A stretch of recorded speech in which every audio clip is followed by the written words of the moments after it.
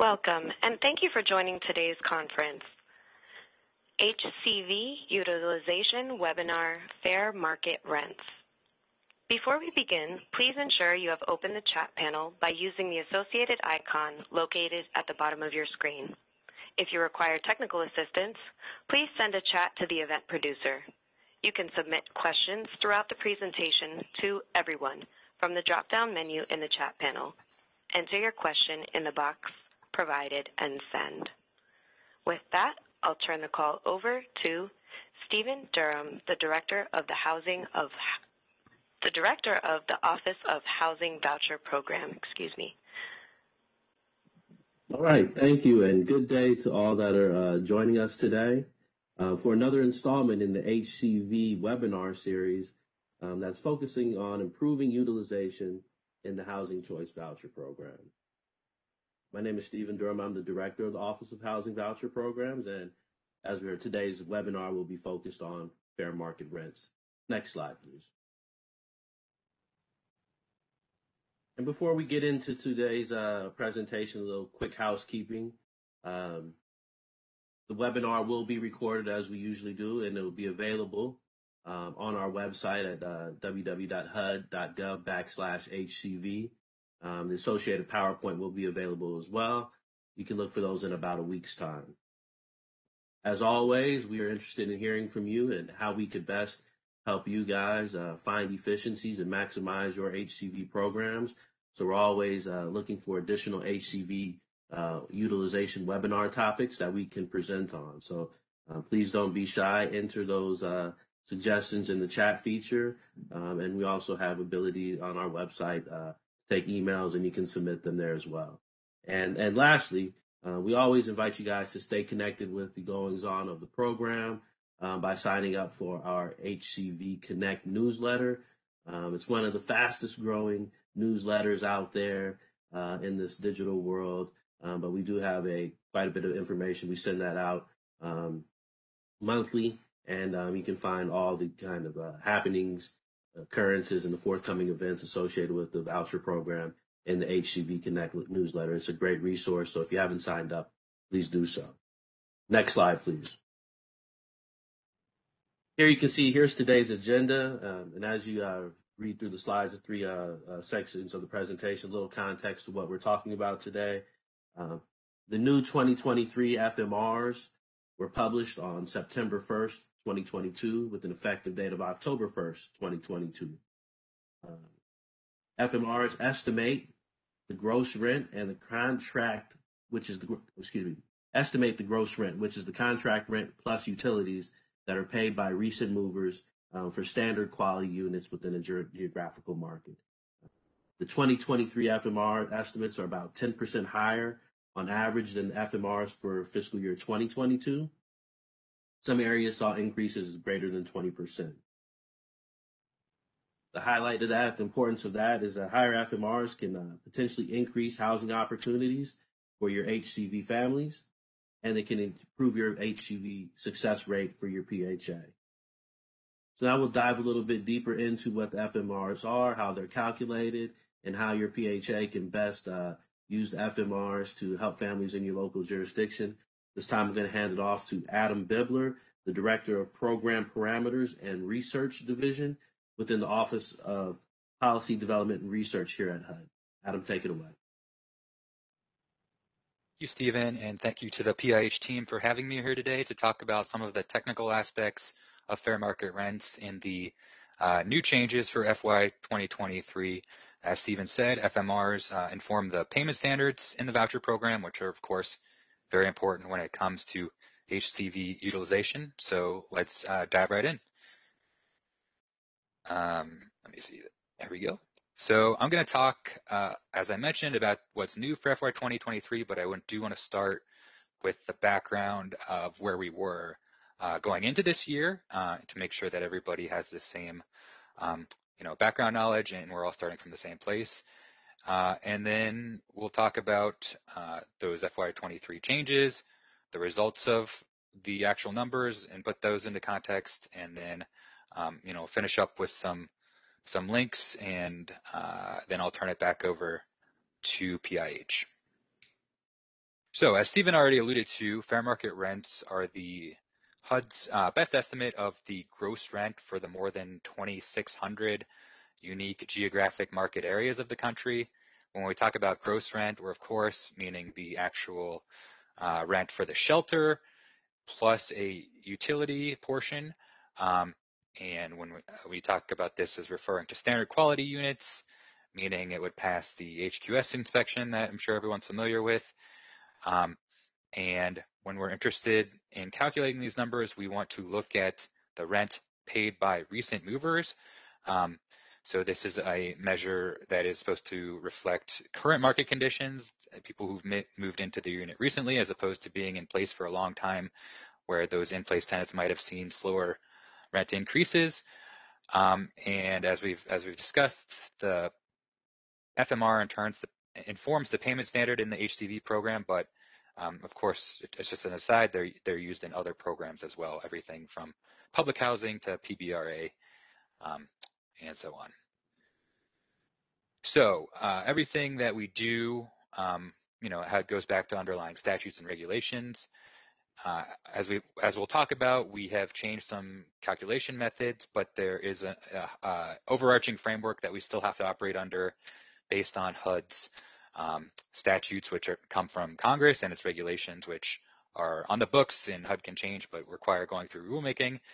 So there's a lot of aspects here that you can read through. The one that I will highlight that is under the regulatory side is that FMRs are currently calculated at the 40th percentile of gross rents from the distribution of units occupied by recent movers. So what does that mean? If you think about the average rent for a given area, that might be the mean. You could also think of the average as being the median for any particular market, which is the same as saying the 50th percentile rent. Here, we're actually setting the 40th percentile rent, which is the point at which 40% of the units should be below the FMR and 60% should be above. So it's a metric which is by definition below average. I think that's a common misconception when you hear the term fair market rent, that it implies that it's the average rent for a market. It's actually meant to be slightly below average, and that's to maximize, of course, the number of households who ultimately get assistance, because this is not an entitlement program. And also, we're interested in subsidizing a modest rental unit. There are all kinds of amenities available in rental housing, and the 40th percentile is thought by HUD to be an appropriate metric. So as I discussed, there's more than 2,600 unique areas to the country. What determines an area? Well, this actually goes back to an official designation from the Office of Management and Budget of metropolitan statistical areas. So these might be one or more counties. I'm sure you're all familiar with your local metro areas and how they can be, cover a decent chunk of different counties. But we do differ from the official MSA definitions in certain cases. The most the biggest category of these are places like San Francisco, Oakland, or Dallas, Fort Worth, which are quite large MSAs that we have elected to break up into smaller, more meaningful submarkets. So keeping Oakland and San Francisco separate, Dallas and Fort Worth separate.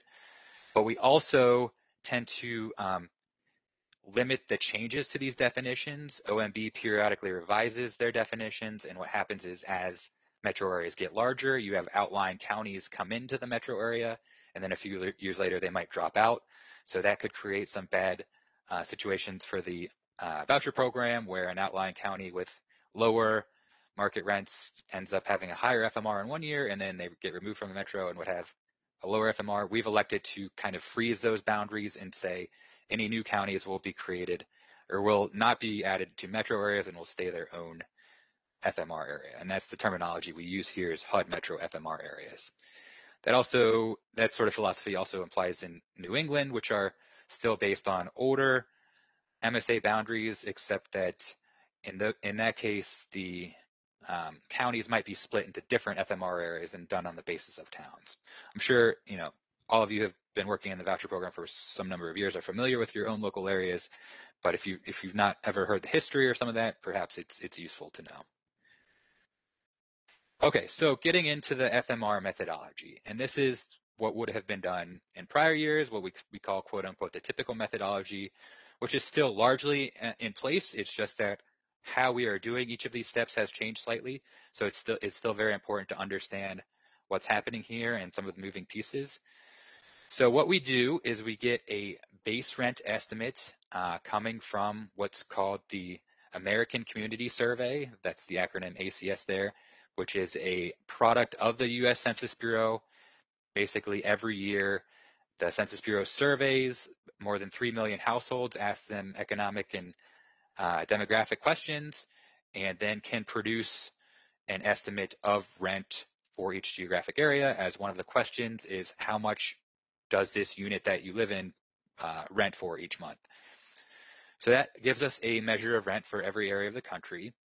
We can also restrict the rent estimates to only look at recent movers, because the survey also asks at what year did you move into your current address. So we can look at the rent specifically for people who've moved into the past 1 or 2 years. And so that gives us a dollar amount of recent mover rent that is as of the ACS year. And because there is a time lag between the ACS year and the present, we then apply inflation adjustments. And that inflation adjustment has historically been based on the Bureau of Labor Statistics Consumer Price Index for gross rents, so the combination of rent of primary residence and fuels and utilities.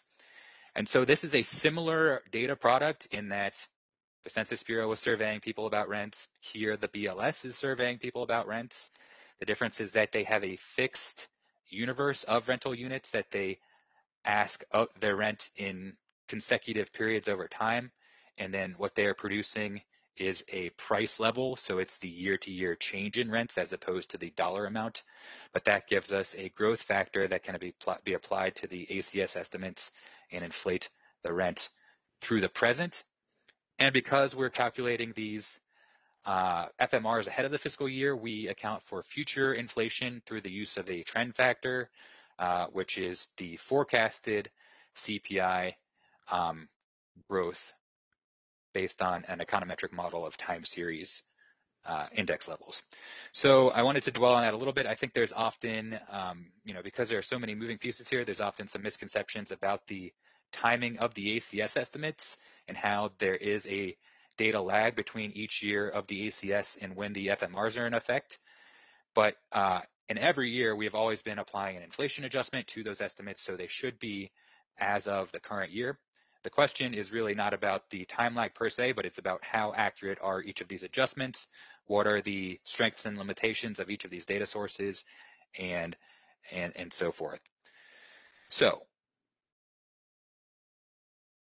let's go to the next slide. What happened for FY 2023?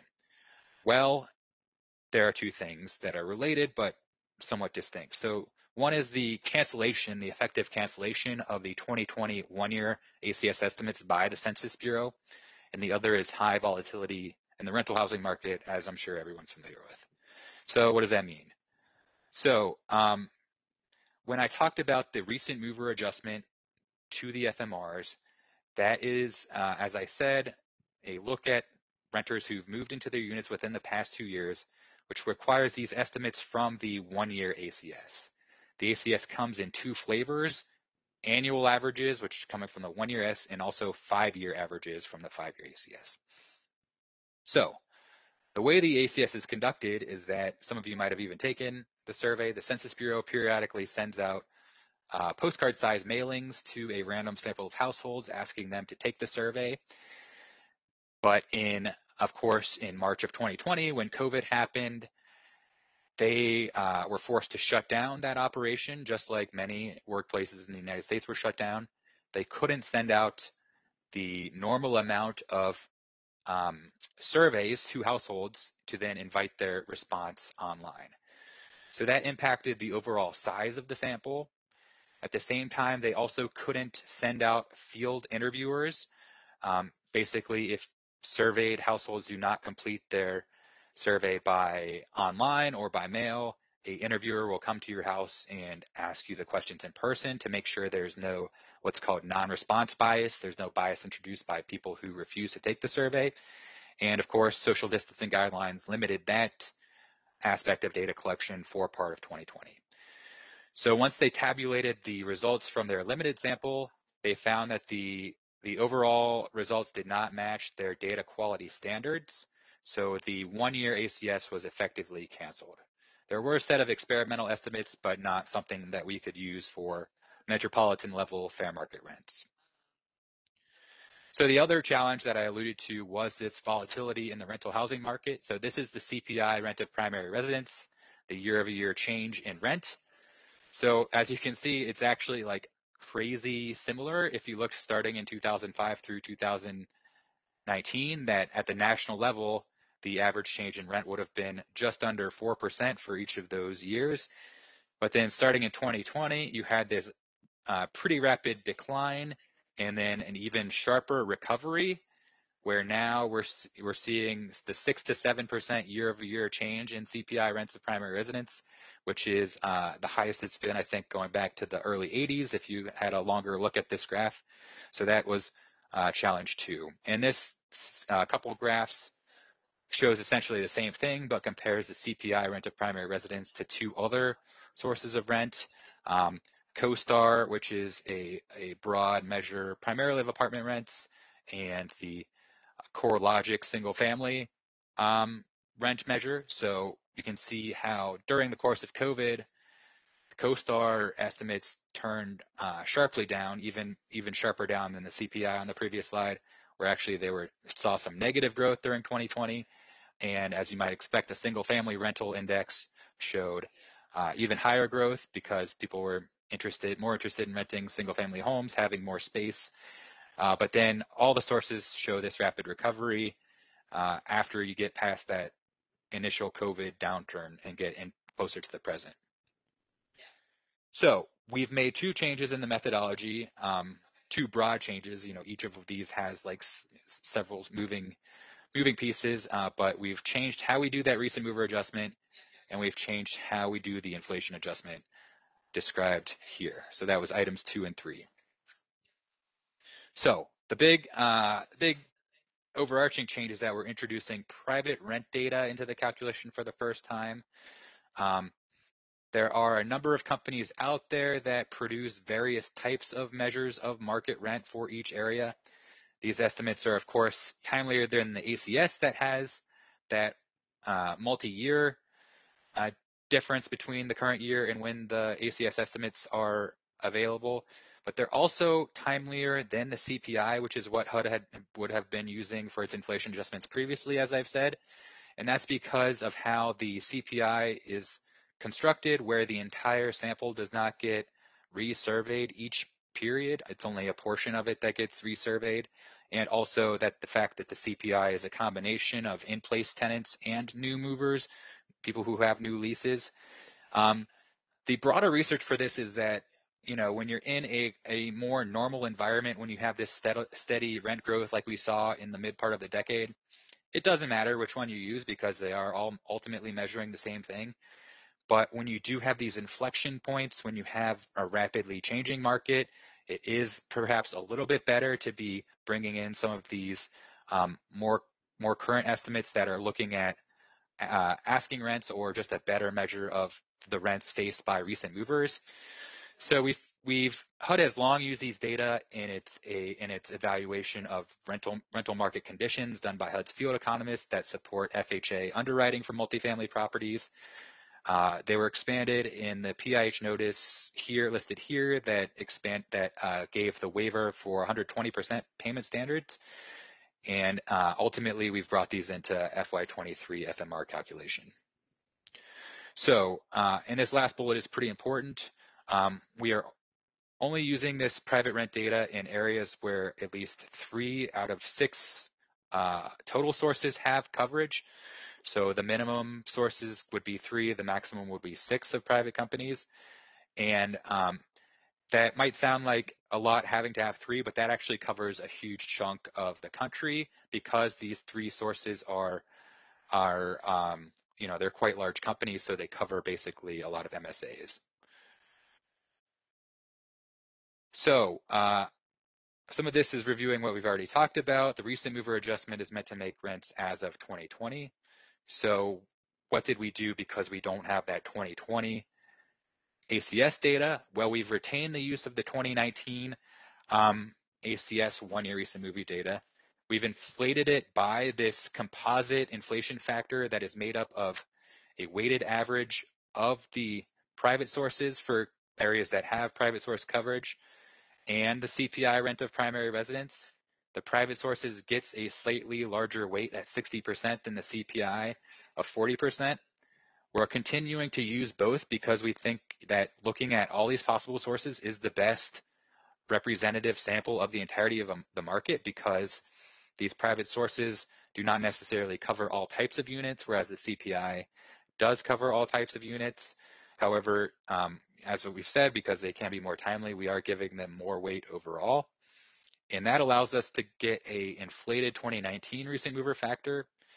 We take that average with the ACS 2020 5-year recent mover factor. Now that is different from, as I've said, the 1-year recent mover factor, because it would include survey respondents in 2020 and 2019. But because we wouldn't want to be throwing out the 2020 data entirely because it is more recent than the ACS 2019 data, we do consider both and then ultimately take the average to get us the recent mover adjustment. So for that next step, the inflation adjustment, it's very similar to what we were using to inflate that 2019 estimate. It's, again, a weighted average of the private sources of data and the CPI rent of primary residence.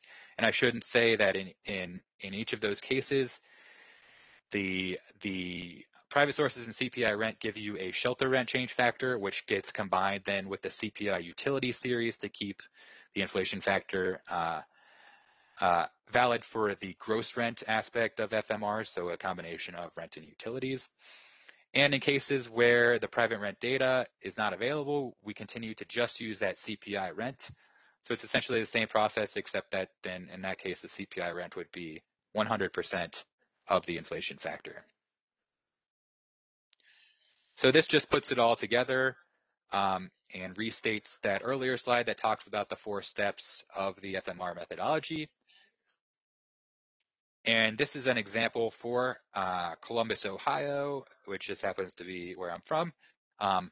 This table is from HUD's online query tool, which we call the documentation system that will walk the user through all of HUD's calculations here. As you can see, there's a lot of numbers as I've just been talking about each of these steps. I guess the important takeaway here is if you look at this middle slide, you can see the weighted combination of the private sources and CPI for Columbus. Because Columbus is a big size metro, it's covered by private sources.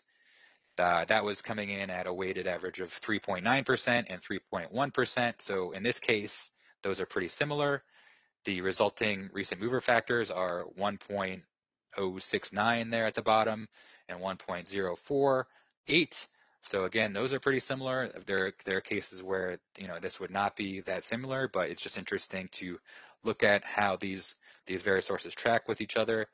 So this is just that step 2, that recent mover adjustment. If you look at step 3, again, it's the same idea. Here we can see how in 2021 the private sources started to show that acceleration that we saw at the national level, where the inflation coming from the private sources would be 6.8% versus 3% from the CPI.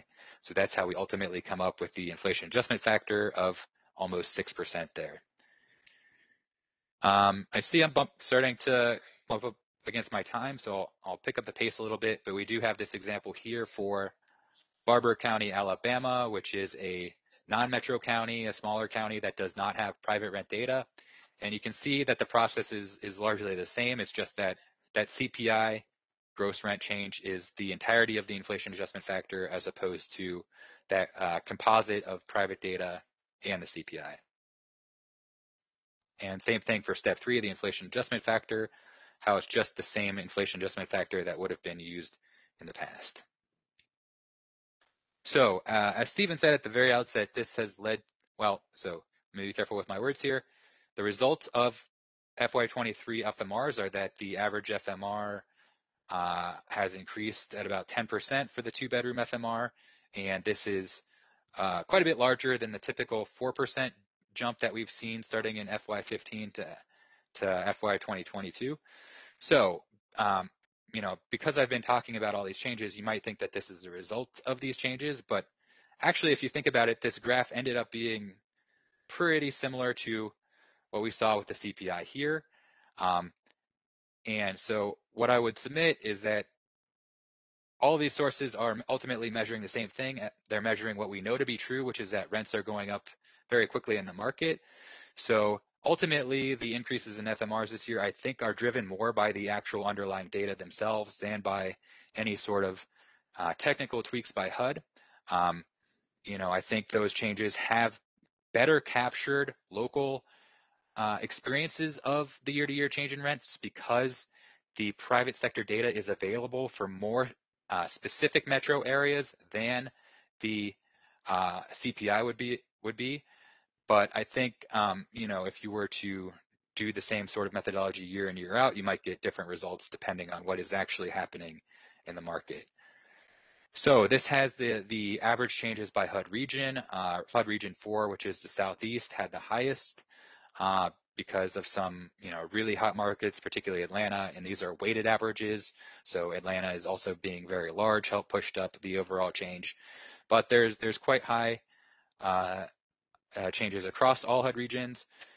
Again, just to stress, I recognize because these are averages, any specific market might be growing more slowly than the average, and that's definitely something that's important to keep in mind. The payment standard flexibility is available to agencies, which I know the PIH team is going to get into, but this is just some interesting results from the numbers themselves. And this is the market-specific look at some year-to-year changes for markets that had the largest percentage change. So skipping back to how this process actually played out, we put out the notice that described how HUD was intending to change its methodology in July.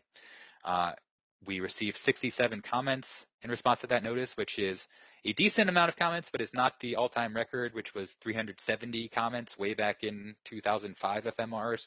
I think, it was the summer, so might not have been the best time to get it out there, but that's what we had to do in order to accommodate the schedule of producing 23 FMRs.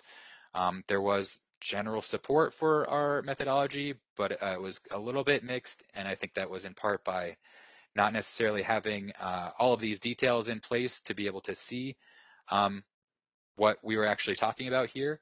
And so that is something that is still available for comment with the actual FMRs that are out there now. The comment period runs through the end of September, so it is very much appropriate, and we would encourage people to submit comments on what they think of the actual methodology that HUD has adopted here. So now one thing to stress is that this is just the methodology for 2023. And that is because we expect to have the regular ACS 2021 available next year. So all of these tweaks to the recent mover adjustment factor would no longer be necessary. Now that doesn't preclude us from adopting some aspects of this methodology change into the future, but we haven't made any decisions in that regard. And we would want to be thoughtful about what we ultimately come up with for FY 2024.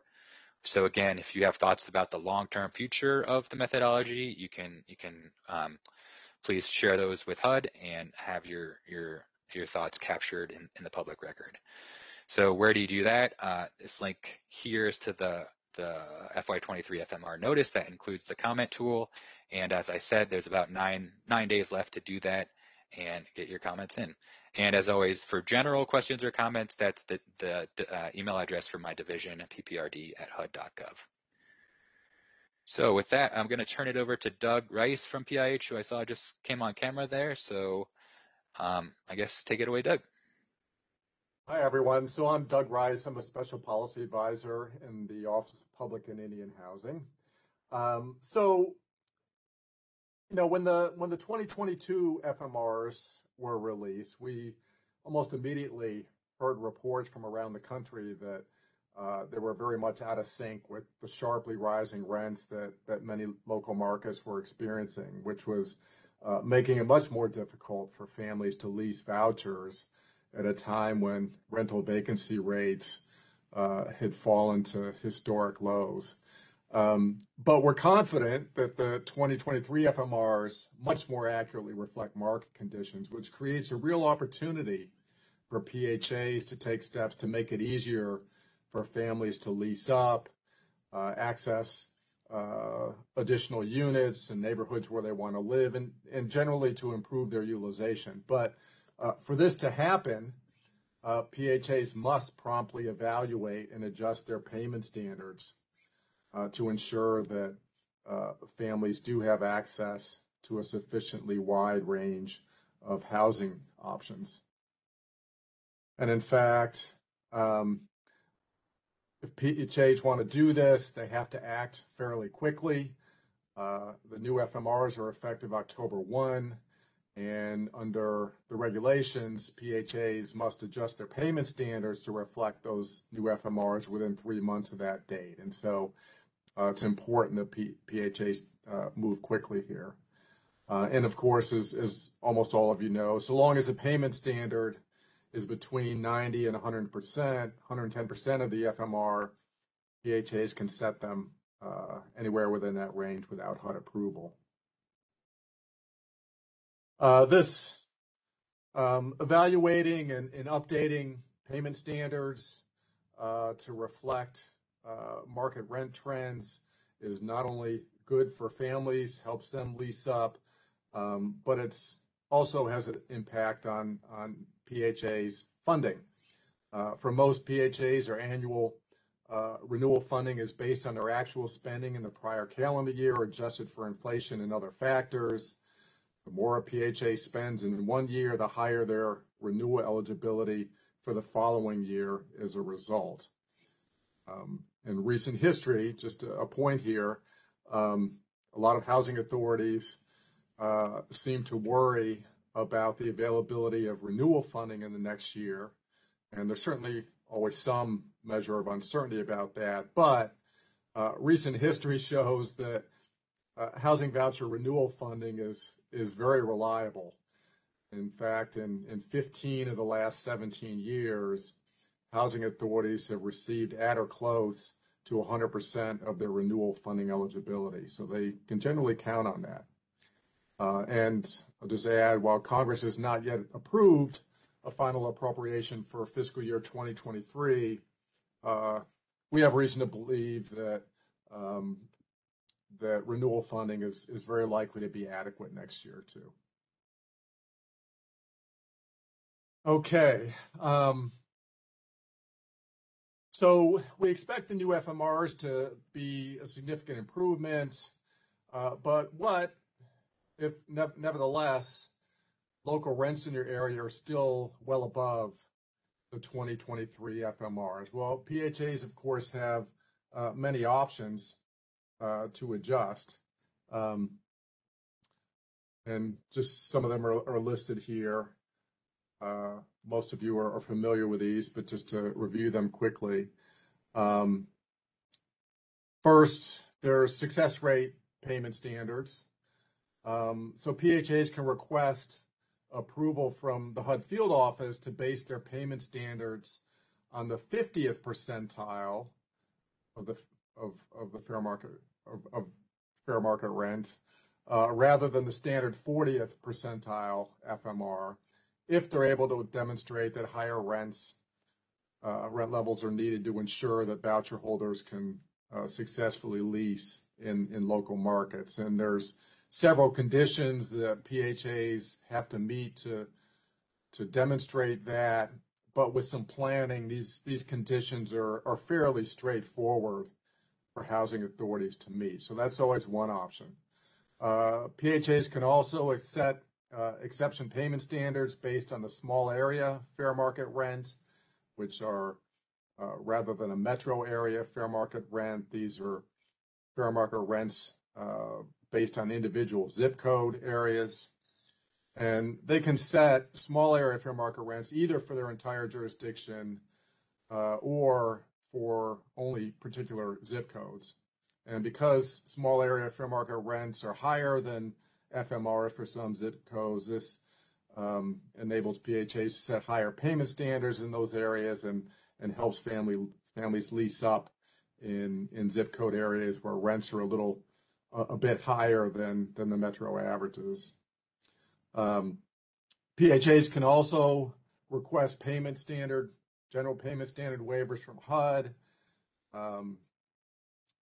And in fact, HUD recently made this even easier than usual.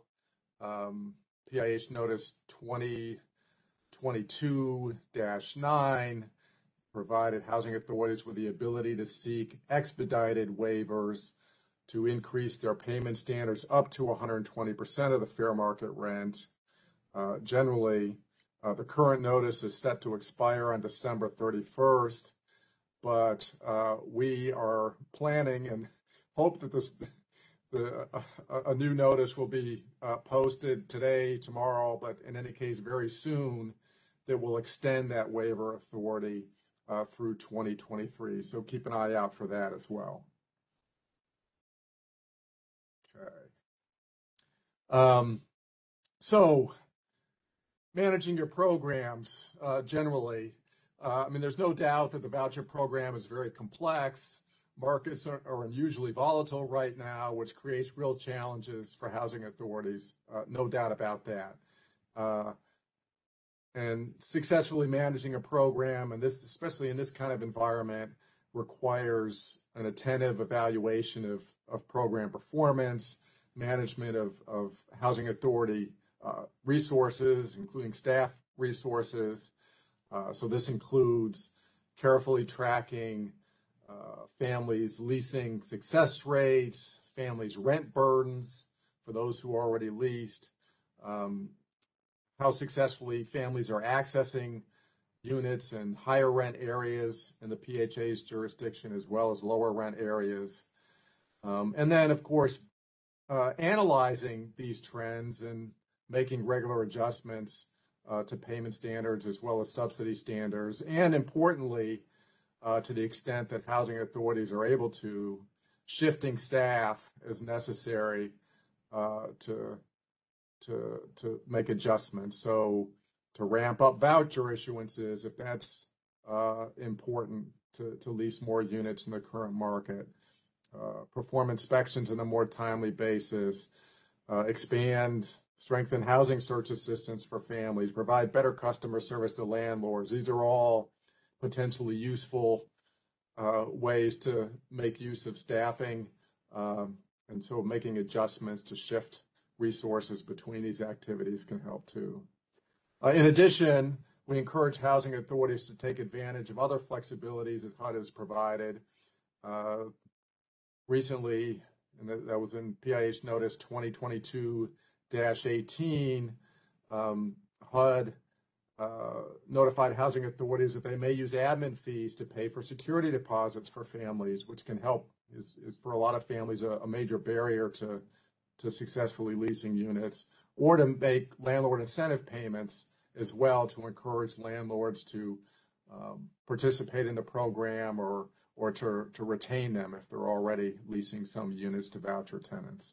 And of course, housing authorities can always reach out to the HUD field office for technical assistance, both on tracking program performance and to discuss strategies to improve performance.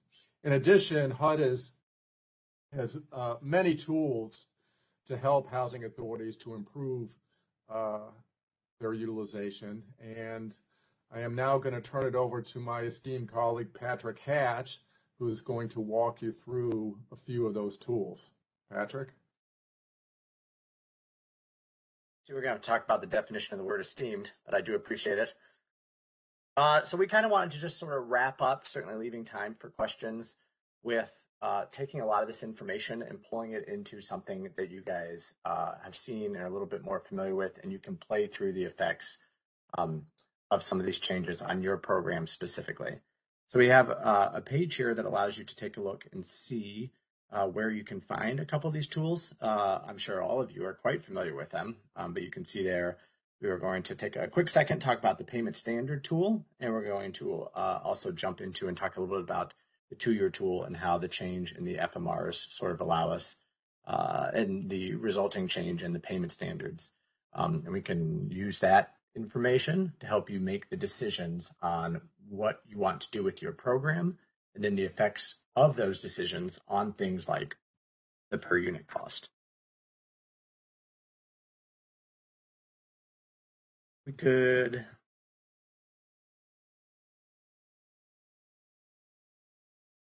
We progress the slide one possibly?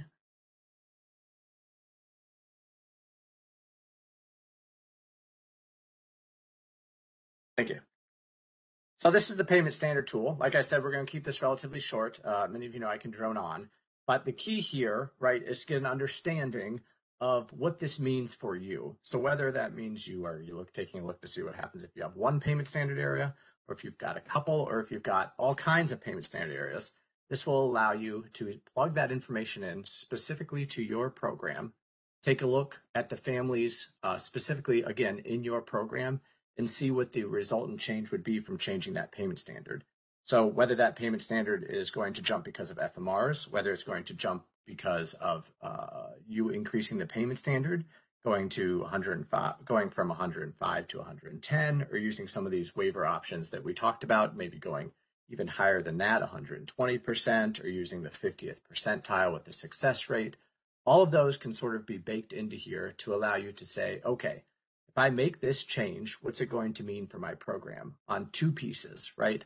One, on the left, you can see what that's going to do to participant rent burden by bedroom size.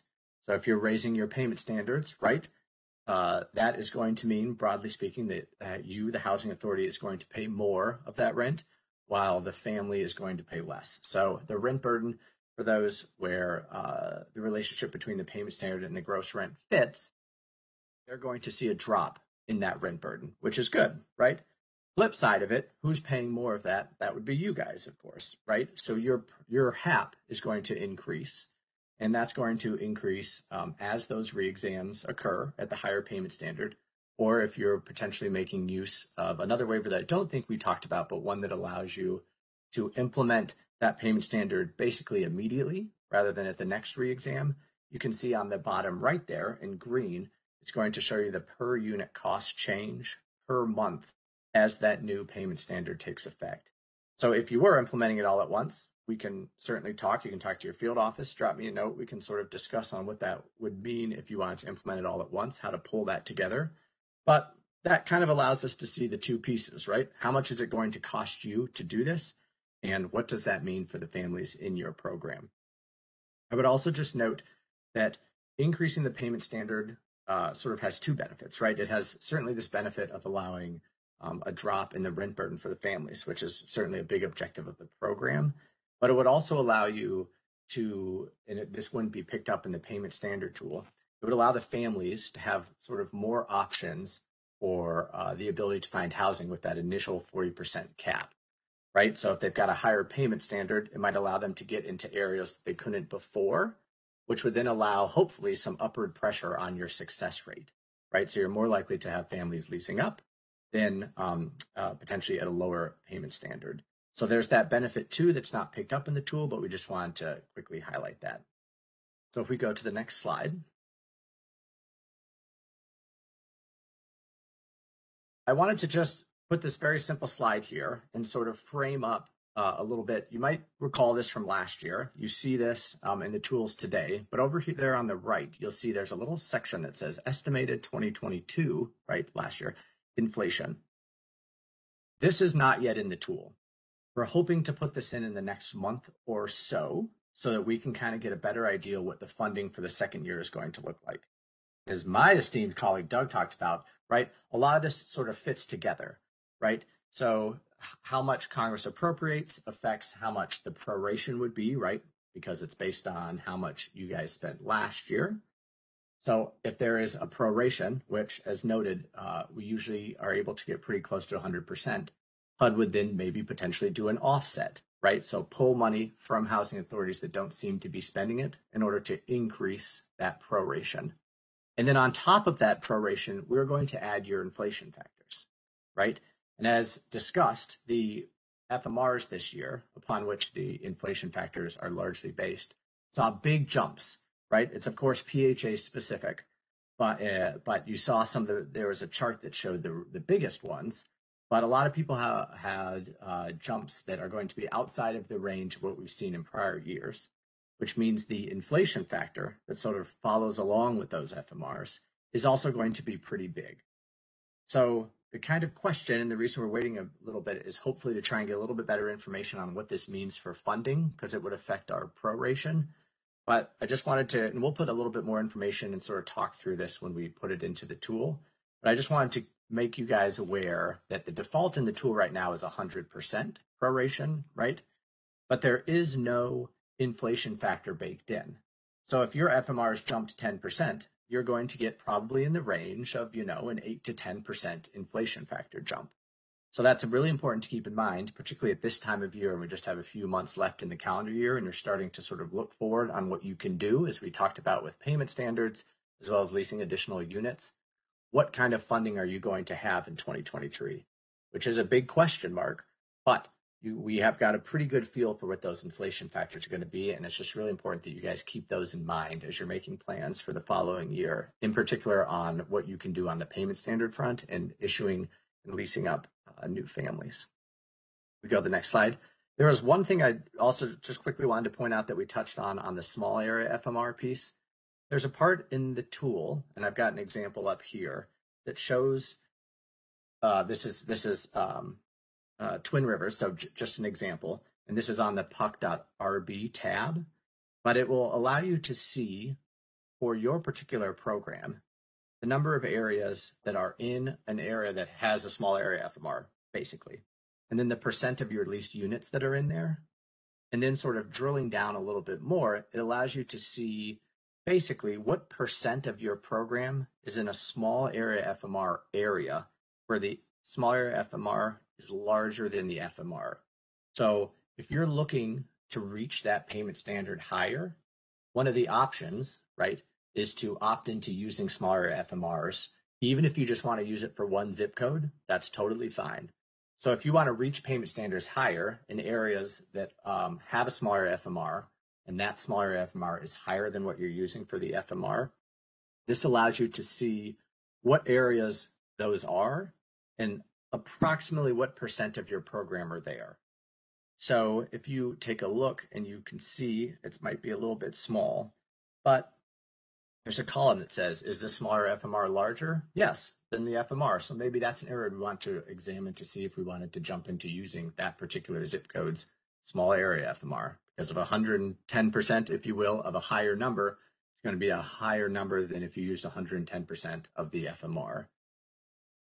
Advantage, right? Drive down rent burden, of course, but some of these areas too, you might not have a lot of families, and that could well be because they can't, at a move or admission into the program, they can't get into that area because of the 40% initial cap, right, of what they pay of their income towards rent. So you may still want to expand in areas where you don't have a lot of people to try and increase access to areas with higher opportunity and lower poverty, which is another sort of objective of our tenant-based program here. So we just wanted to touch on that. That's in the tool. It's one of the options that allow you to sort of reach higher with the payment standards. I think the utilization call we're going to do next month. We're going to dive into the tools a little bit more, try and look at some examples. So that's up on the site if you guys want to. But we just wanted to spend a few minutes today trying to take sort of all this information and allow you to see how it translates into your particular program and the tools that we have that allow you to do that. So we could flip to the next slide. I think I will hand it off to the highly esteemed Chad Rupel. Thank you for that, Patrick. I just wanted to remind everyone that we do have a lot of resources in this area. Our HCV utilization webinars are one of the top ones. And last month we had one on rent reasonableness. If you haven't seen that one, would really encourage it. There's obviously a connection there with setting payment standards. We also have the payment standard chapter of the HCV guidebook. as well as a number of short videos. Over the course of the summer, we've been creating this HCV overview video series, and it's available at www.hud.gov/HCV. There's a number of them that really connect with what we're talking about here. And so if you just want a refresher how FMRs impact your HCV program, I think these short videos are a good way to go. And then, as Stephen mentioned earlier, we do want to take some questions from the chat. And so if you haven't had a chance to enter any questions you have, please type them in now. We're going to do our best to try to get through what we can during the short bit of time we have left in the webinar today. And I'm going to start with one that I saw come in from Tony Carter here. Can HUD share the data they used so that we can look more specifically at our areas to set payment standards? Adam, can you take that one? Sure. So as I mentioned, we have the private sector inflation factors that were used in FMR calculation on the documentation system tool. I don't think that's what you're asking because you want to get more granular than that in setting payment standards, but I thought I'd mention that again. We cannot share all the data that we use from the private sources because it's proprietary. We actually buy it in 4 of the 6 company cases. That's how these companies make their money. But what you could do is reach out to your field office or go through me, and I can connect you with the PD&R field economist for your area. And if you tell them, hey, like, here's the markets that we serve, here's what payment standards we're thinking about, where does that put us, like, where should we be going higher or lower, they could look at this data on the HUD side behind the scenes and probably advise you in that payment standard setting process, which might be of some help.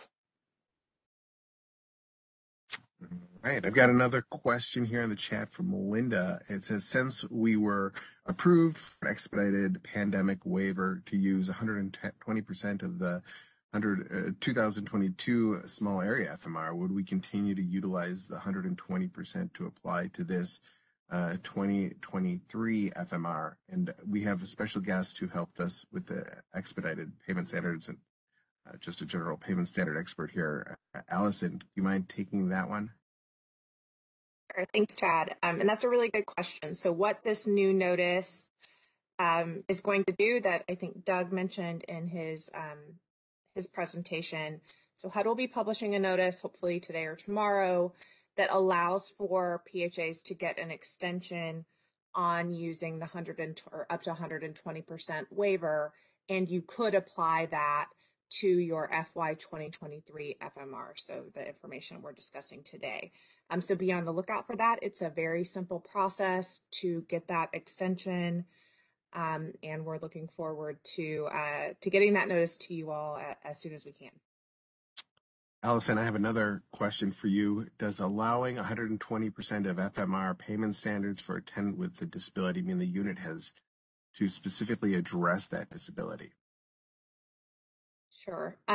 So for the up to 120% payment standards that we're talking about today, the PHA would adopt a payment standard for its program. So in the case that we're talking about, you would not need to look at reasonable accommodation exception payment standards on an individual basis for the up to 120% because your whole program would have a payment standard of up to 120%.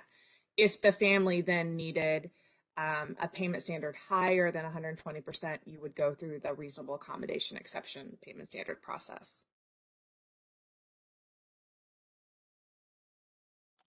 And then I know there's a number of questions coming in here quick. Patrick, I have one for you. Has the payment standard tool been updated? My PHAs have been unsuccessful with conducting a payment standard analysis because they keep getting the end debug message.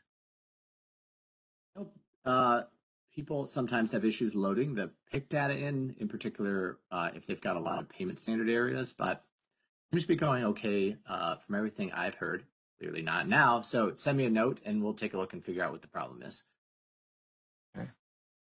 And then Allison, can you change to 120% payment standard if you had been using 105% payment standard?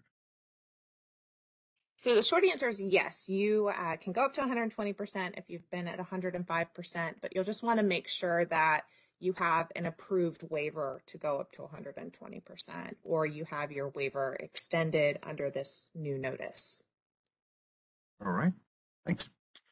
All right, so I apologize if you haven't gotten a question in here, but just for the sake of time, I'm going to move on to just a little bit of a wrap up.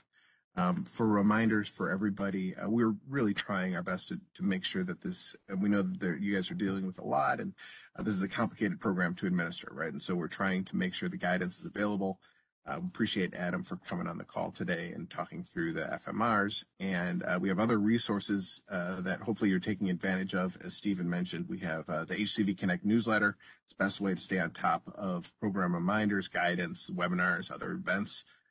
We have this HCV utilization webinar series. And so we have actually, November 9th, as Doug referenced, we covered this sort of in more detail, just how the payment standard process works, exception payment standards, and small area FMRs. And so if you haven't seen that webinar, you can go back. It's available on our website, as well as all the other topics we've done, right? So please take advantage of these webinars. And if you have other thoughts for topics that would be helpful to you, please let us know. We really want these to be the best resource for you all and address your needs in administering the program.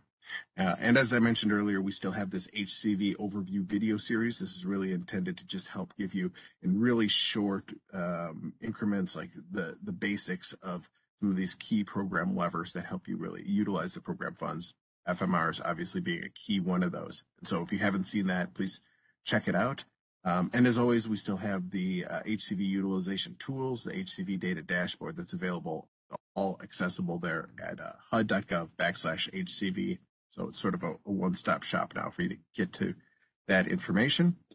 And then, as Patrick mentioned, our next topic is really going to dive into the tools that we maintain on the HUD side to help you really take advantage of all the HCV funding you get. So if you haven't yet registered, now's a great time to do it.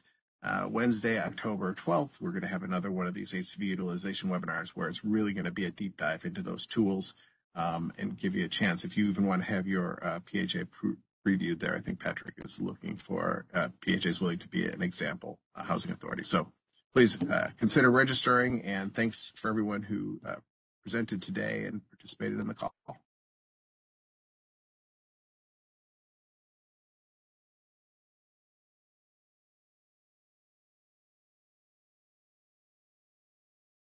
That concludes our conference. You may now disconnect.